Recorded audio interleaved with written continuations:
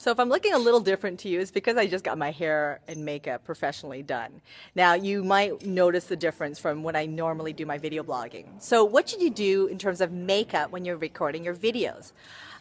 If you're on a budget, of course, ideally you can get a makeup artist, but they can be expensive. What I recommend is go to a department store and just go to the makeup counter and ask one of the women there to just give you a little touch up. And of course, buy a product like a lipstick or something at the end. But it's a great way to get your makeup done by a professional so it'll look a lot better than what you might be able to manage on your own.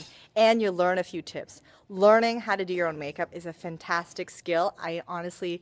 I used to think, like, who cares about makeup? But I've actually seen what a big difference it can make. So try doing your own makeup or getting a few skills to upgrade your skills, or else going to a makeup counter to get it done. Because look at the difference. Okay, JeanyBaikMedia.com. And remember, don't get left behind. You can shine online.